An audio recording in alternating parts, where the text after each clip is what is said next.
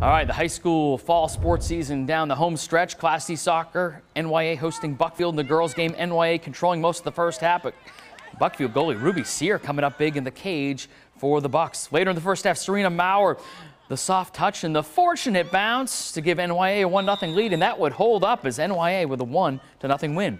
Northern A boys soccer, a good one. Mount Blue at Mt.Ararat. Opening minutes of the second half, Mount Blue with a corner kick. Samuel Smith tucks it in the corner, ties the game up at 1. A few minutes later, though, Nate Taylor with a cross, and Ethan Rack comes in and knocks it in. He had 2 goals. Mt.Ararat with the 4-1 win as they are looking strong heading